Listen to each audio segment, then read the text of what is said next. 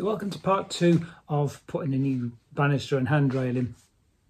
Part 1 we put in the actual handrail and we put in the base plate and we took away all the old one. This part 2 we're going to put in the spindles, so how to fit those, how to cut the angles and that kind of thing. So let's get started.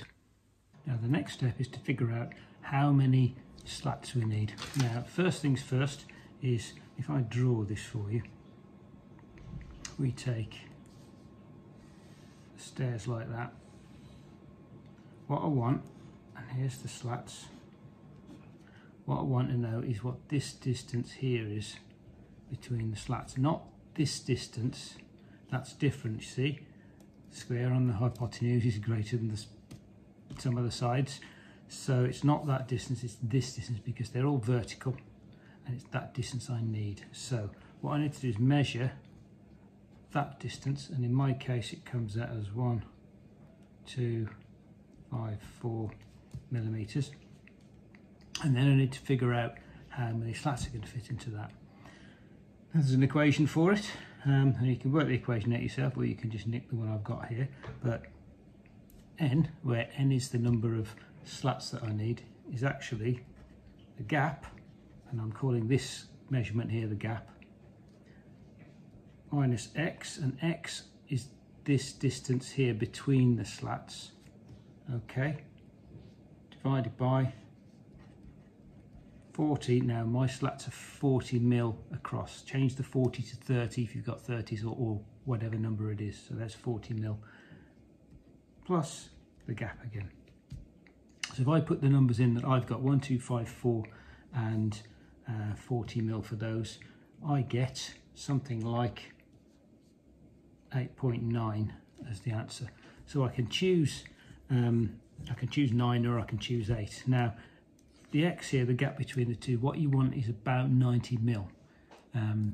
Much bigger than that and there's too much of a gap and you can start to get things like children putting their head through. There is a building reg on it which I think is about 100 mil, I could be wrong. So 90 mil is generally accepted sort of good place to be.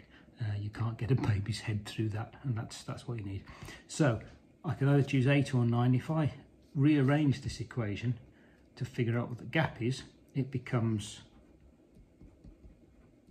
gaps, that's the big gap, minus 40 times n, where n is the number of slats, divided by n plus 1, and that is x, the distance between the slats.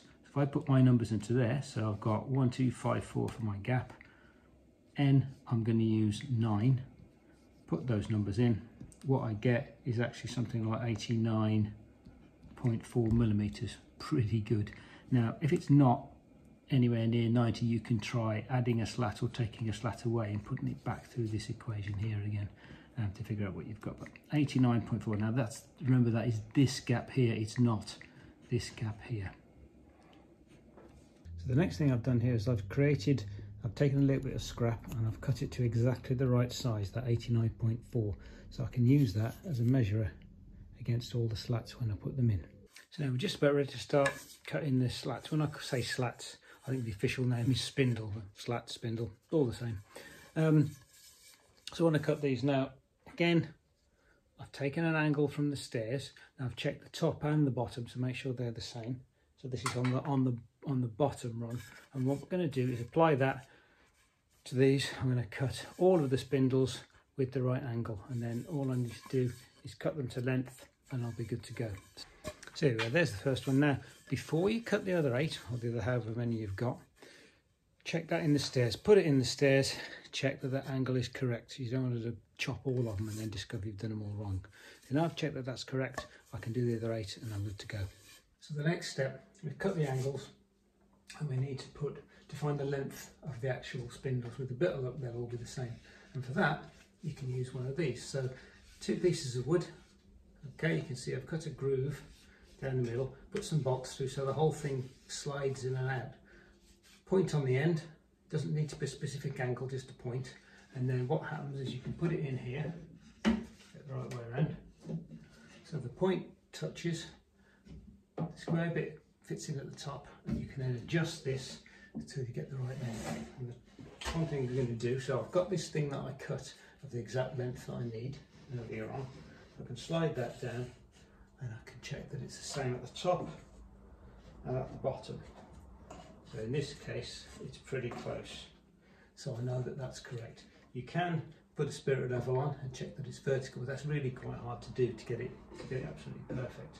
And if it's far out, then it'll show up. If this newel post isn't absolutely vertical and you put this vertical, you'll see a difference and it won't look right. So it's better to get this first one parallel with the newel post, and then as we work upwards, if the top newel post is out of whack as well, we can slowly change it until it reaches that, but generally vertical and fit it in. So there's the length that I need, so that's all measured. And then I will cut the first of the spindles to this length. Well, actually I'll cut it another sort of 5 or 6 mil long, and then I can try it and make sure that it fits properly. Measure twice, cut once. So here's the first try. Cut it slightly long, so let's see what's happening. So get me a bit of wood that I cut to length.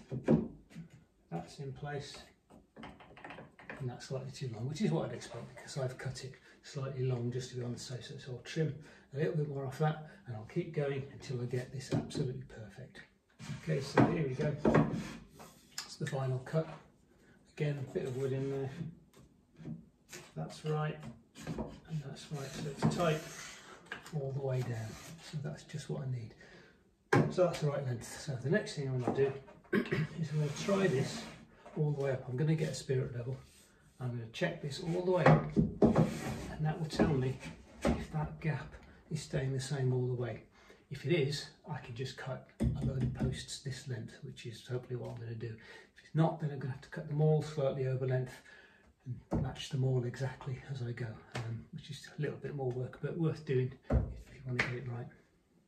So I'm at the top here now of the same post, and I'm trying a bit of wood, and it's pretty close. It is slightly tighter at the top, but it's not significant enough to show anything, so that's good. Pretty much all the way down, this is good to go. So we're in the middle, checking it in the middle, and you check it against the spirit level just to make sure, because the thing can bow a little bit in the middle, and then you'll pick that up.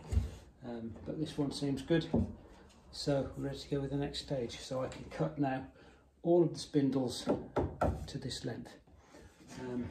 But before I do that, I've got to start thinking about the little fillets. Okay, now down at the bottom, I put the spindle in place, and I've wedged it with a piece of wood, the piece of measuring wood that I used.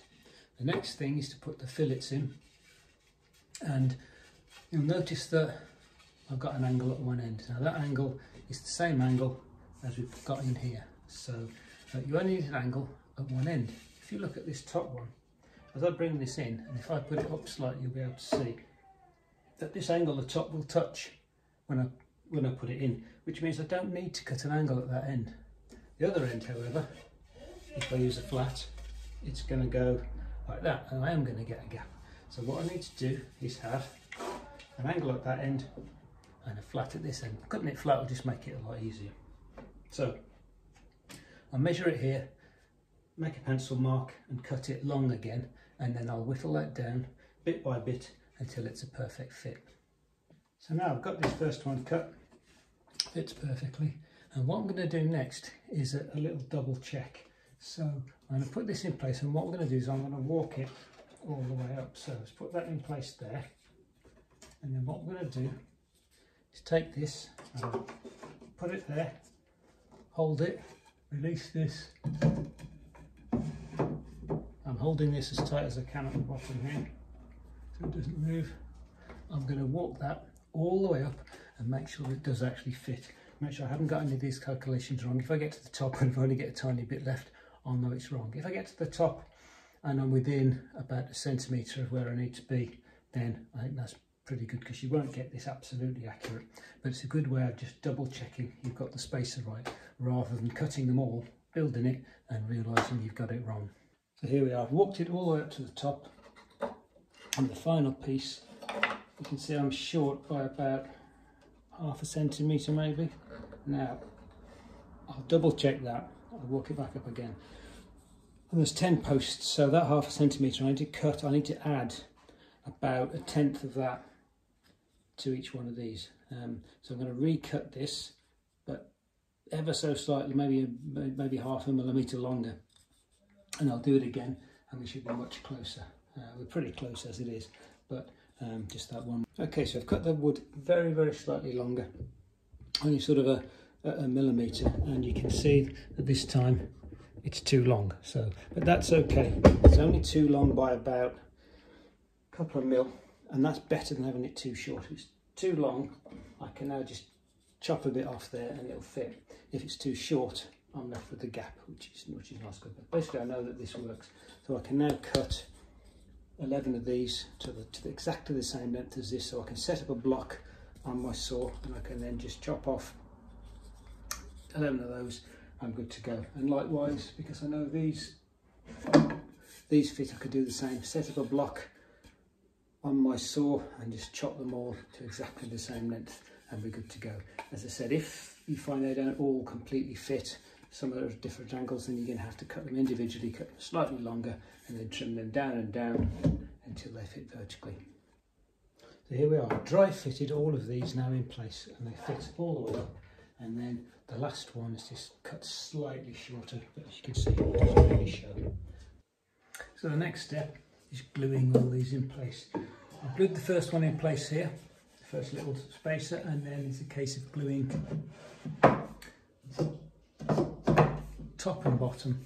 And then if it's not sitting properly, if it's not sitting against the top, what you can do is just get a bit of tape and tape round it to hold it in place. Of course, it should sit right if you've cut the angles properly.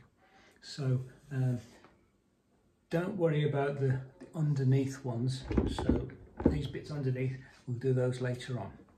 In fact, I'm going to paint it first, and that way I can paint the white that I'm going to put on here much more easily without worrying about getting it on there. And then I'll simply put these in place and it'll cover up any paint spill that I've got. One of the things that can happen is when you're putting it together, the next one can slide a little bit and this will pop up and you won't notice. If you're gluing them and you end up with this popped up a little bit, they'll all be wrong. So make sure that they're fully down. You might even want to consider putting some tape over there to hold it down so that it doesn't slip up. So here we are, coming to the last one now. Now I'm using this tight bond glue. It's an aliphatic wood glue, and the benefit of this stuff is that it sets hard so that you can sand it. If you use conventional PVA type wood glue, it sets soft and you can't. But either will do well. And the trick is to get glue on this end and to get glue on this end without dripping it on the carpet. So be very careful with this. You get a decent amount of glue on there. Doesn't need too much because essentially these are going to be held in place by these infills at the top and bottom. But the glue just keeps it all secure, stops it from rattling around. There's one, and then very quickly the second one before it drips. The glue down. I'll put it in at the bottom first. And as I do it, I'm holding this down, pushing that into place, and then I'm putting the top in. If you don't hold this down, as I said, it's liable to pop up. If you press down on these, what can happen is that a load of them could concertina all up and you have to reset them all again. So beware of that. There we go. All I need to do is put the last one of these in, and that's done, ready for painting. So now I've put a coat of undercoat on, and that will show up any lumps and bumps and gaps and holes. So I can go around with a bit of trusty filler, fill all those little holes, and then go over it with something like 120 grit sandpaper, and then some finer stuff, and then it'll be a couple of more coats of undercoat and coat of gloss, and the painting will be done. So now all the spindles are in place, things are in place, so final job is to put the inner fills in. Now, it's the same thing as the ones we did at the bottom. You've got a slopey edge and a flat edge, and what happens with these is it'll just fit in here. So again, you cut them slightly long and then trim them, and eventually you should find that it fits in and clips in. It should be nice and firm and fit perfectly in there. Now, because of this This one has a hole here where the access is to the bolts that hold the thing on. Now, I don't want to cover that up completely in case I ever need to tighten it up again. So what I'm going to do, the bolt hole is here at this end. So what I'm going to do is just put glue at one end of it, but not where the bolt is. So that way, there's only glue at one end, it'll hold it in place. If I ever need to get it off, I can just stick a screw in there and it'll just break that glue because of the lever arm there. Okay, so that's what I'm going to do for the first one. And the rest, just glue in. And what you'll need to do is put a clamp on to hold it in place while the glue dries. Otherwise, you think, oh, that's almost stuck, and you'll do 3 and then they'll all fall out. So clamps on them. So as you can see, the last of the underneath bits are just being glued in now. There's the clamps on. One final job is to put the end caps on. Now I've got these sort of flat end caps in oak, so I don't want to screw through them. So what I'm going to do is just glue them on. They're nice and flat, they pretty much fit, so it's just a case of gluing it on and leaving it. I tend to put a fair amount of glue on it because people tend to come down the stairs and swing around on it. I don't want them falling off. So if you've got one that you're intending to paint, then it's easy enough to put a nail or a screw through. Or if you've got one of those with the nodule on top, sometimes you might have to cut a hole in here so that the dangly bit fits. Otherwise, that's done. Bit of glue on there, and that'll be job done. So a top tip for you, while you're varnishing your end caps, if you put 3 screws in the bottom, not only can you hold the screws while you varnish it, but also the 3 screws will form like little table legs, and it'll stand up to dry, so then you can leave it somewhere out of the way to dry without getting finger marks all over it. So that's it, job done. Hopefully that was useful. It's not a difficult job to do, but you do have to be very painstaking about getting the lengths exactly right, so everything fits together and the angles are correct. The more time you put in, the more you'll get out of it. So hopefully that was useful. If you liked it, feel free to subscribe, and I might see you next time.